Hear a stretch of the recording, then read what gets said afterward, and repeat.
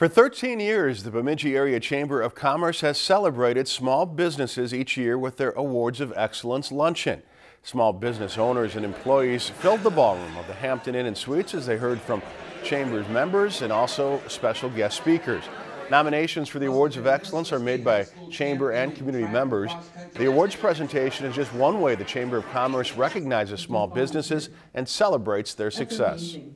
Small business is the foundation for our economy here, and it's just an opportunity to recognize and thank our businesses for all they do. The Charlie Naylor Lifetime Achievement Award was one of the honors presented during the luncheon. This year's recipient is Wayne Thorson of Thorson Construction, who wanted to make sure his employees and company were in good hands when he retired. So I made a deal with Montana Dakota Utilities, whose spin-off is Knife River. And I made a deal with them to trade stock for stock.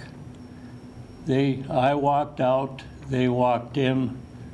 The only one that lost a job was me. Awards for wellness in the workplace were presented to First National Bank. Best Business of the Year went to Otter Tail Power Company. And the Best New Business of the Year winner was Face It Together. Michael Stitsworth of Stitsworth Meats was honored as Entrepreneur of the Year. Congratulations to all of them. If you've enjoyed this segment of Lakeland News, please consider making a tax-deductible contribution to Lakeland Public Television.